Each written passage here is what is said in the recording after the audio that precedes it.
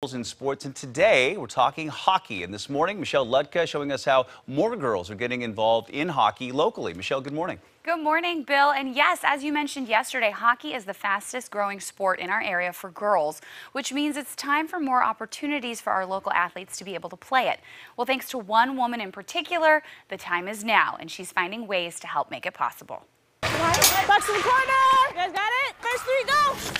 It was like love at first sight.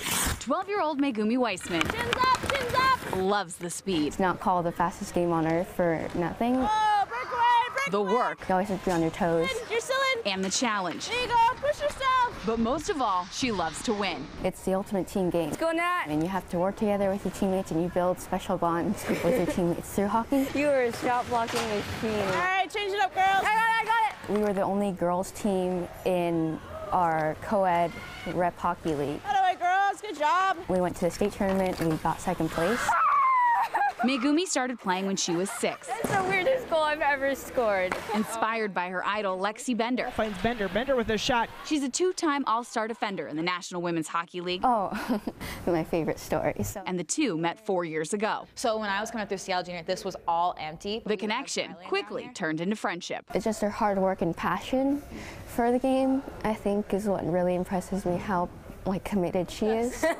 Little does Megumi realize, It was really cool. it's kids like her that inspire Lexi. It reignites my love for the game every time I see a girl get so excited about the sport and want to get better. It just makes me really proud of what we're doing and want to try 10 times harder. She's got her stick on it. Lexi plays for the Boston Pride, one of 5 teams currently in the league. At the end of the day, it is a startup.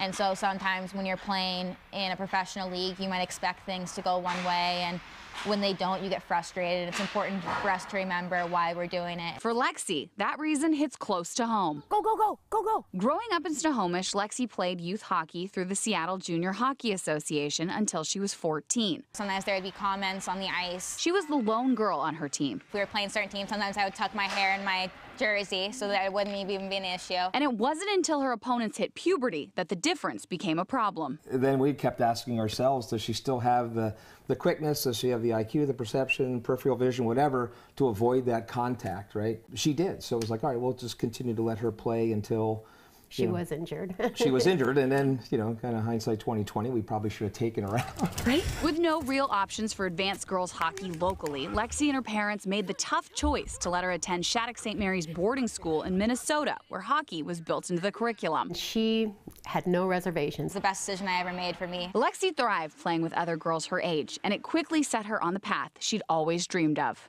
I was drafted in my junior year at Boston College to the NWHL. This is why I came home. A journey she knows would not have been possible without her family's support. My mom running me in the car at 5 a.m. to come skate. My dad in my corner telling me that I can do better, not letting me settle for anything. Hey, first three, go! Which is exactly what she hopes for this group of girls. I don't think I would have gone to Shattuck if there had been the opportunity here when I was growing up. No parent wants to send their 14-year-old across the country.